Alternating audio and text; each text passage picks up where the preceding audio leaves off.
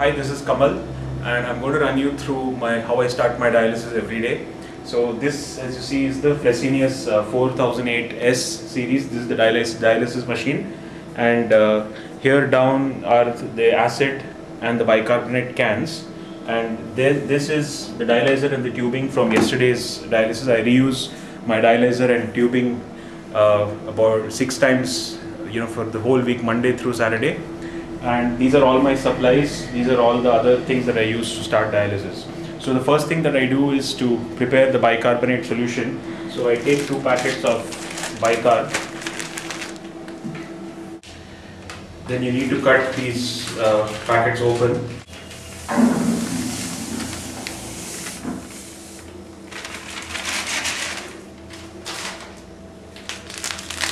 That what I put was sodium carbonate. And now I'm going to put sodium chloride. A mixture of these in water causes the bicarb solution to form. It's need to be emptied to form almost 20 liters of bicarb solution, which is going to be used for dialysis.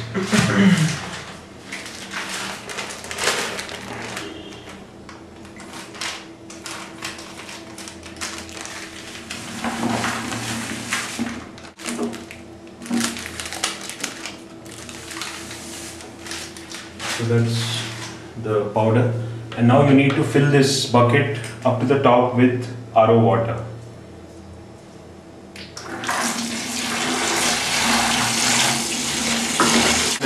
When you put this RO water, you need to keep mixing.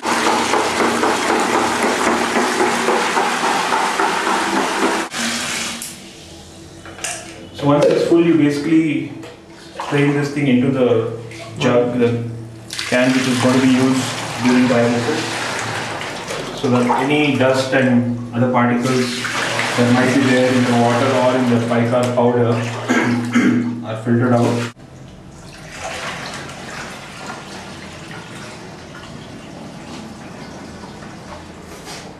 And then you basically discard, whatever bicarb solution, whatever powder has not yet dissolved in that water. The next part is basically called priming. You put the machine. This is the dialyzer or the artificial kidney. Can you zoom in, please? Yeah. This is the dialyzer or the artificial kidney. This is actually the heart of the dialysis process, where the actual blood gets purified.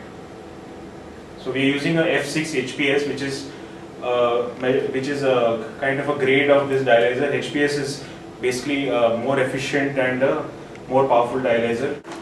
These are the tubes that basically carry the blood to and from me to the dialyzer.